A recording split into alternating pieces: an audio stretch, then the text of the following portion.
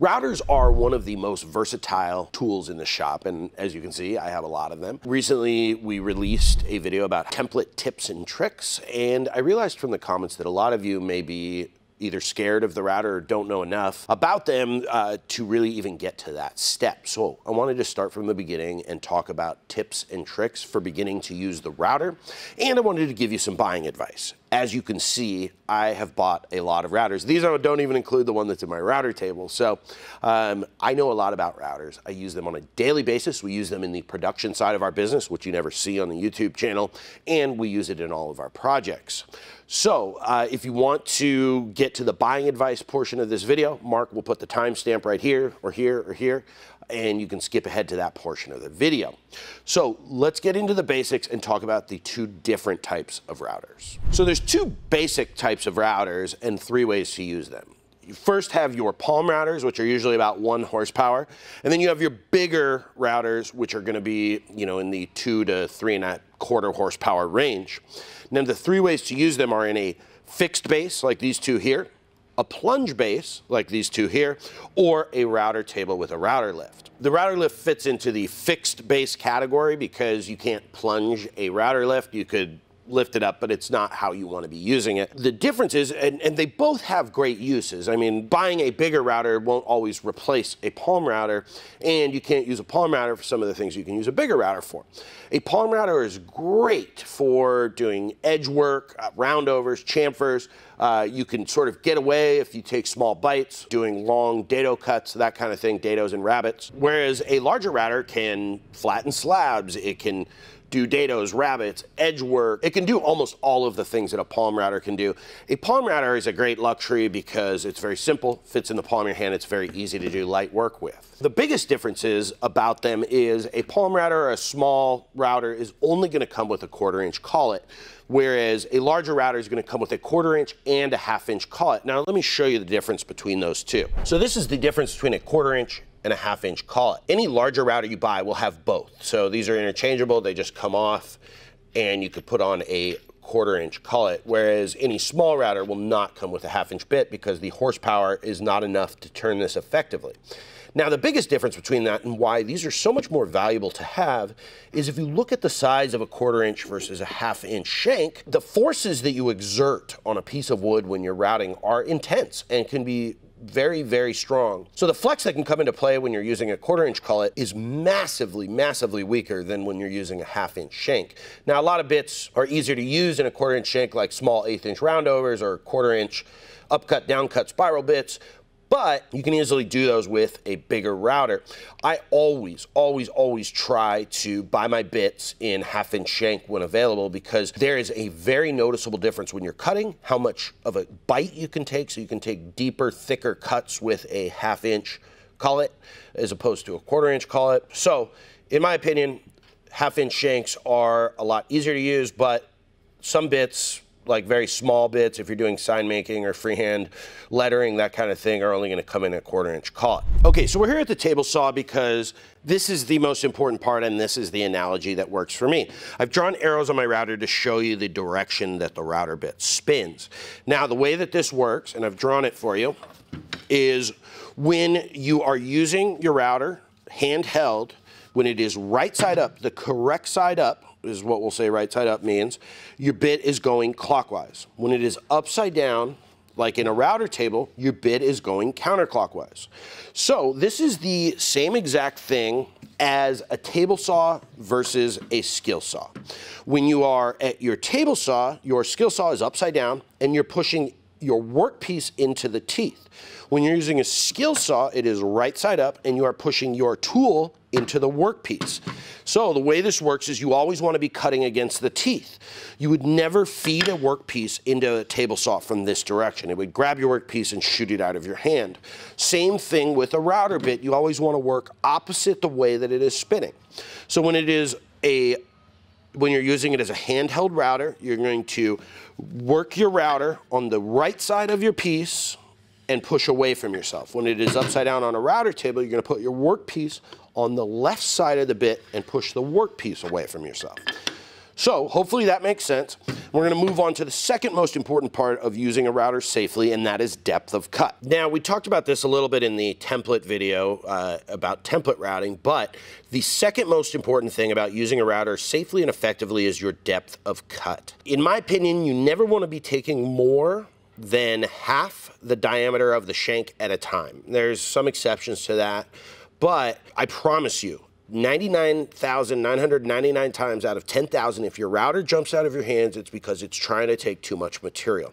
You always want to remove as much material as possible for things like a dovetail cut, or if you were doing a dado, you would want to go a 1/4 inch at a time if you were using a 1/2 inch shank, or an 1/8 inch at a time if you were using a 1/4 inch shank, or something like a chamfer bit. These are both whiteside chamfer bits that I got from Bits, but if you can see, this is a 1/4 inch shank, so I wouldn't do more than an 1/8 inch chamfer at a time, and you can do that by lowering your, or raising your bit or lowering your bit, depending on which orientation you're using it in, and continuing your chamfer. You're gonna get a lot less tear out that way. You're gonna get a much cleaner cut, no chatter, and of course, most dangerously is you're not gonna break bits. So if I was gonna try and take this entire, it looks like about 1.25 inch chamfer, I would do that in 3 or 4 passes. And if I was gonna try and take this entire chamfer, I'd probably do that in 3 passes is what it looks like, because you know the flex in the bit, if you try and take too much material on a 1/4 inch shank versus a 1/2 inch shank like we talked about before, is really intense. Now here's something that took me a long time to learn, which is because it's a dovetail bit, obviously you can't take multiple passes or you're just going to have a, even with dado instead of a dovetail. I've snapped a ton of dovetail bits, and it took me a little while. In fact, Sean Boyd taught me this, which is instead of just trying to power through that cut, what I would do is mark out where my dovetail is going to be, and then I would use a table saw to remove as much of that material as possible. In fact, all the way to the width of the smallest part of the dovetail, I would cut all that out with a table saw or a straight bit on my router before I would attempt to cut the dovetail. One of the best ways to accomplish this when you're doing straight bits or even a bearing-based bit and you want to get a huge edge profile is to use a plunge-based router. Now, the way a plunge-based router works is you lock your router in there and you can move your router up and down. So let me show you how to repeatably and accurately set your depth of cut for multiple depths. Quick little aside before we get into this. When you're putting a router bit in a collet, you never want more than half the shank outside of the collet. So what I just do, I usually bottom it out or take it out just a little bit to, if the cutters go down below the collet, because you don't want to dull your cutters. Not that you would ever use that whole cutting surface at a time, but and then you just tighten it in. So never more than half of your shank outside of the collet. When you're setting your depth for multiple plunges with a plunge router, there is something that all plunge bases have in common, whether using a small or a big router, and that is these stop rods and these turrets with different stops on them. And on a small router, to go back to what I was saying about never go more than the thickness of your shank, I'm sorry, than half the thickness on your shank, the small router has 1/8 inch steps and the big router has 1/4 inch steps, because this would use a 1/2 inch bit and a 1/4 inch bit. There are 2 ways to set your depth. First is you have a known distance that you want to go down. Let's say you want to go down exactly a 1/4 inch. This is a 1/4 inch setup rod. You could cut these out of wood, no big deal. The way that you would set a known distance, let's call it a 1/2 inch here, so we have to do multiple stops. So I'm gonna set my turret on its smallest, on its deepest stop. So I'm gonna bring my piece down to the wood here, lock it off, so we know that that is 0. And then I'm going to take a 1/2 inch, a known measurement, it could be any measurement, and put it over that stop and bring my rod down to it. I'm going to press that down, tighten my rod, and now we know that when we plunge that down, we're going to go down exactly 1/2 inch. However, we don't want to make a 1/2 inch pass at a time. So we're going to move our collet 1 click, and now we know that we're only going to go down a 1/4 inch the first time. We're going to make a pass, and then we're going to switch it back to the original stop that we had, and we're going to go down to there. So the way that looks from the top of the router, so right now we are at 0. That was the 0 that we set, and we're going to click our turret back 1 stop there. We're going to turn our router on, and we're going to plunge down to our first stop and lock it off and make our pass. And as you can see, that's half the distance of our block. Then we're going to unlock it, turn our router off. We're gonna move our collet to the deepest one, and we're gonna plunge down again, lock it off, and make our pass. And as you can see, we're right there at our 1/2 inch mark. In fact, if I look at it, I'm a little bit over, and that's something that you'd want to check, and it's very easy to adjust. All lock rods on a plunge-based router are going to have these micro adjusts, so you can spin it away or towards if you need to just get a little bit more or a little bit less. Very, very easy to adjust. A plunge base is definitely my most used base. Whereas a fixed base is going to be used for making repeatable cuts of the same thing where you don't need to adjust it. All right, let's talk about the different kinds of bits. Now, essentially, there's 2 types of bits. You could maybe split them into 3 categories, but the 2 are bits with bearings on them and bits without bearings on them. Bearing bits are designed to follow an edge to create either a profile or exactly match that edge, like the flush trim bits that we talked about in the template routing video, or these are edge profile bits. This is a 1/4 inch roundover, a 1/4 inch shank chamfer bit, and a 1/2 inch shank chamfer bit. The other types of bits, which I would probably split into 2 categories, are straight bits and bits that have a shape to them. Now, bits that have a shape to them are usually the ones where you want to remove material with either a blade or a cutter before you start using them, because you're going to want to create that profile once and only make 1 pass. Now, I get all my bits from bitsandbits.com. There's a discount code down below. Now, here's my buying advice about bits. Only get the bits you need. I have probably more than I care to admit in my case that I have never used. Like, I've never used this keyhole bit. I've never used that dovetail bit, and it's an embarrassing waste of money. Router bits can be expensive, and one of the things that I suggest to newbies is only buy the bits you need, and your router bit is not dull. It just needs to be cleaned. Get Simple Green. Simple Green is the best blade and cutter cleaner. Like you can see this bit here, I've used it to do a ton of template routing with some sappy wood, and there's just a little sap buildup there. That will come off with a little Simple Green. You just soak it for about 5 minutes, spray it one more time, and just wipe it off. Make sure you don't go the direction of the cutter, which is a mistake I have made more times than I care to admit. So that's my buying advice for router bits. Only get what you need. The higher quality bit, the longer it's gonna last. You do what you gotta do, but use that discount code at BitsBits. They're awesome. So let's talk about how to use these bits and avoid tear out, which is the scourge of routing, is tear out. That's the #1 problem. Now, when it comes to avoiding tear out, there's a couple ways to avoid it. One, of course, as I said before, is take very small bites. Small passes leads to better cuts, cleaner cuts, less burning, and if you try and hog out a ton of material with a router, you're just gonna have either unsafe conditions or you're gonna have a terrible looking cut. The other thing that happens when you're using a router is you get tear out when you're doing edge profiling. Now, the easiest way to do that is cut against the grain first. Now, this is a 1/4 inch cut, and I'm in a large router that I've used a ton, so I know that I can take this pass all at once and get an edge profile. However, if I was doing a ton of this, I might back this off 1/8 of an inch and do all my edges and then come back and do the full pass, especially if I was using a palm router. So let me give you an example of this. What I'm gonna do is route my edge grain first, and you'll see I'm gonna get some tear out here, but then I'm gonna do my long grain, and that's gonna fix it because the tear out's not going to be above where the bit is gonna cut. Now you can see we've gotten some tear out here. Like, look at that, that's pretty ugly. And the reason is because wood fibers run this way, hence long grain and end grain. And so when you get to the end and it's unsupported, you can get tear out. And so, quick fix is we're just gonna run the long grain now, which is why we always do end grain first. Now you can see we have a perfect corner without any tear out. So let me show you another way when you're doing profiling to avoid tear out. Now, another great way to avoid tear out is using a backer board. Now, this would be, let's pretend this is my fence. I would take a scrap piece that is as tall as at least the cutter that I'm using and just run it behind. And now that would obviously be an unsafe cut against a fence, so you would want to use a miter gauge. But I'm going to show you how this works just freehand because I don't want to take the time to set up my fence, which is why we're building a router table, which will be out a week from now, next Sunday. So now you can see here we have a completely tear-out free cut. Okay, let's head back over to the bench and talk about some buying advice. Okay, let's talk about what I have, mistakes I've made, and what I would recommend. Now, I have 3 levels of router. I've got a palm router, a fixed and plunge base medium duty router, and a heavy duty router. Now, I made some big mistakes buying routers, which is probably why I have so many. First off, my first router, I bought the Bosch Colt, which was 1 horsepower there. Now all the little ones are 1.25 horsepower. Big mistake. That kit now is going for $144, whereas the 2.25 horse Bosch kit is going for $189.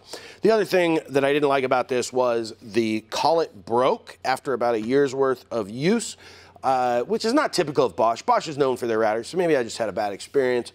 But it came with this chintzy edge guide. I ended up spending another $40 for an edge guide. So I made the mistake of trying to save 40 bucks and getting something that was way underpowered and did half the task that I needed it to do.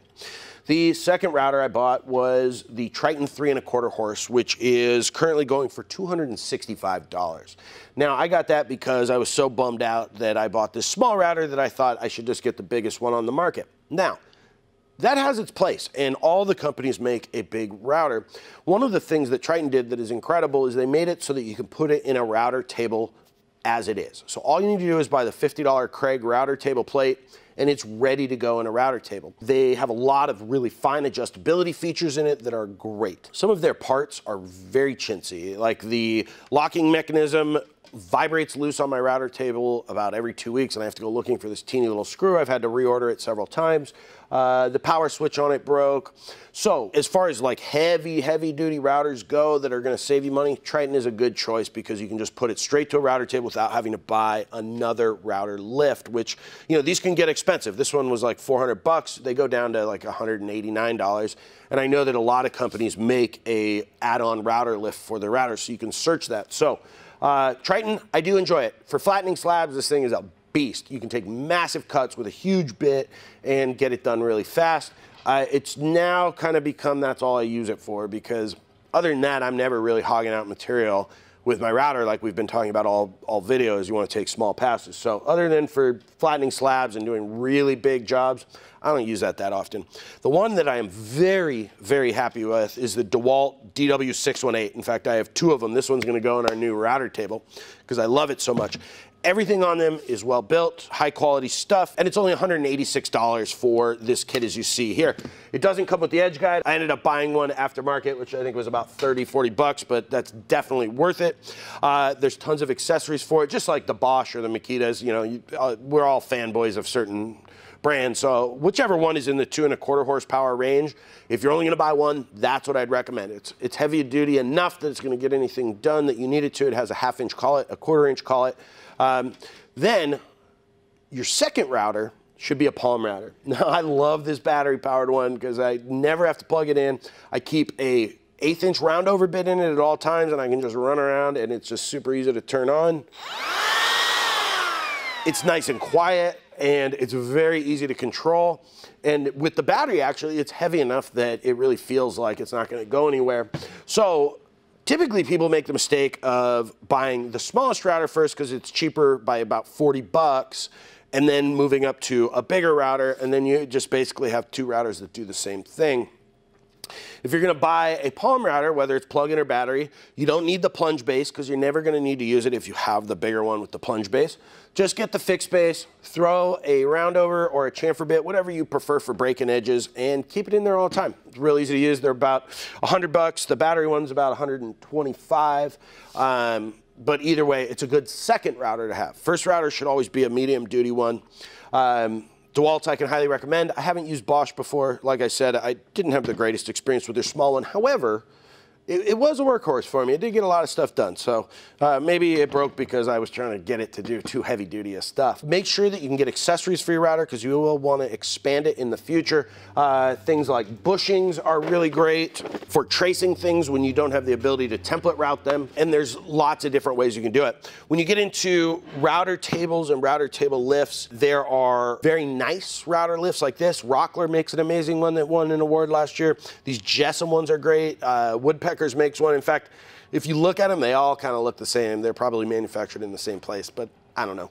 But you can get different levels of them down to about $189 all the way up to $400, I think is the most expensive ones. Summarizing, get a medium duty kit first for about, should only spend about $185. Then go with a palm router, anywhere from $79, which is, I believe the Bosch Colt, you can get $79 with just the fixed base, to $123 for a battery powered one. And then if you're doing a ton of really heavy duty work, like slab work, that kind of thing, then you'd want to get like a 3.25 horsepower router.